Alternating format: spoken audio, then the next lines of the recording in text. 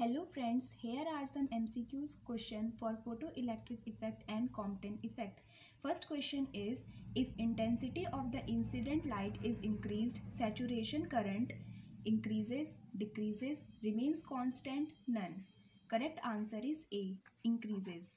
Second question, the kinetic energy of a photoelectron varies with the frequency of the incident radiation in which of the following graphs? Correct answer is D.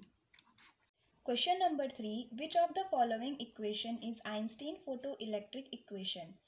Half mv square max is equals to h nu minus nu naught.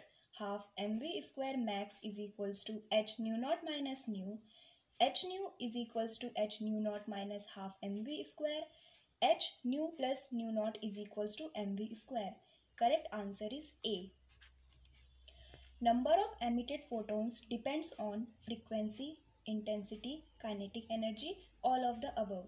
Correct answer is intensity. Fifth question, 1 electron volt is equals to how many joules? 1.6 into 10 raised to the power minus 18 joule, 1.6 into 10 raised to power minus 19 joule, 1.6 into 10 raised to power minus 12 joule, 1.6 into 10 raised to power minus 20 joule. The correct answer is B. Sixth question, if wavelength of incident light increases, then velocity of photoelectrons decreases, remains unchanged, increases, cannot be determined. Correct answer is A. Question number 7, the expression for change in wavelength Compton shift is? The correct answer is D. Question number 8, Compton shift depends on incident wavelength, scattering angle, scattering material, frequency. Correct answer is B. Question number 9. The ratio of kinetic energy of the recoil electron to the energy of incident photon is? Correct answer is C.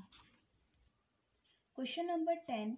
In the equation x 1 minus cos theta upon 1 plus x 1 minus cos theta, x equals to h nu upon m naught c square, h nu upon mc square, h nu upon c square, h nu upon m naught c. Correct answer is A. Question number 11. Which ray shows Compton effect? X-rays, visible light rays, gamma rays, both A and C. Correct answer is D. Question number 12. Photoelectric effect supports the quantum nature of light because? The correct answer is D. Question number 13. The minimum energy required to remove an electron is? Work function, kinetic energy, stopping potential, potential energy. Correct answer is A. Question number 14. When UV radiation is incident on a surface, no photoelectrons are emitted. If a second beam causes photoelectrons to be ejected, it may be radio waves, infrared rays, visible light rays, X-rays. Correct answer is D. Question number 15. According to Einstein's photoelectric equation, the kinetic energy versus frequency graph gives a straight line where slope is? The correct answer is D.